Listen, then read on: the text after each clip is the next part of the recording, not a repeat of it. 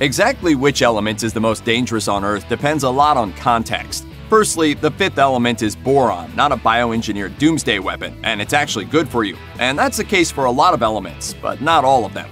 There are currently 118 known chemical elements, which can roughly be divided into 3 kinds of danger: radioactivity, toxicity, and reactivity.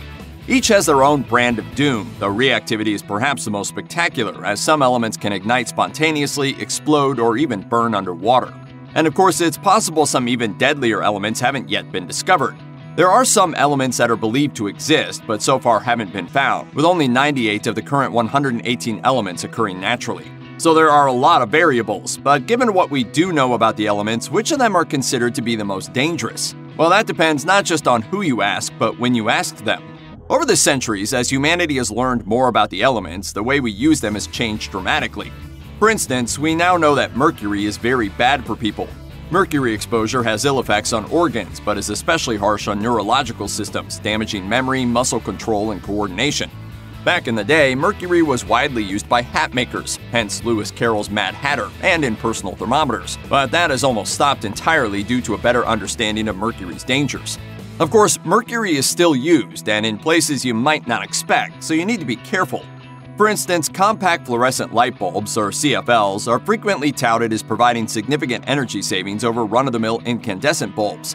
But they also contain mercury, as do other fluorescent lighting products, so you need to be mindful when they burn out and dispose of them properly to avoid any potential exposure. There are other ways to conserve energy, of course. For instance, if you don't want to use CFLs due to the mercury content, you can always try reducing your energy consumption by getting solar panels installed.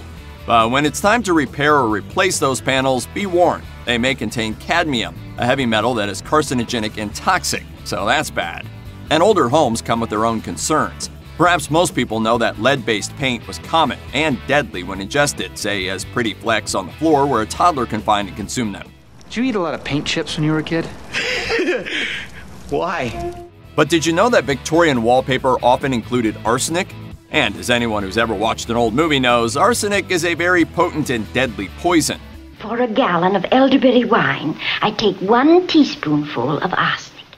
And yet, arsenic poisoning is an issue worldwide because of contaminated water sources. Sufficiently diluted, the effects won't be immediate, but the cumulative damage is extreme, including kidney failure, nausea, vomiting, and bleeding. Large doses cause death, but it's a slow, agonizing way to go.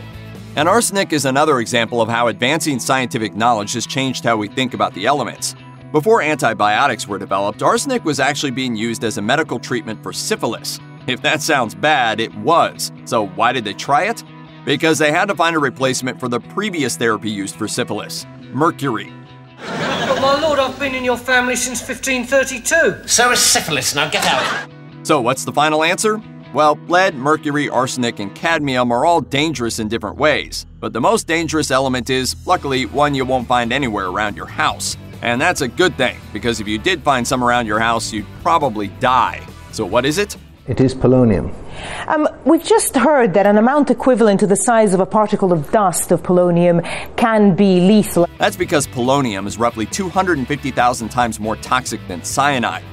Luckily, though it does occur in nature, it's exceedingly rare and gives off a telltale blue glow to warn you of its presence.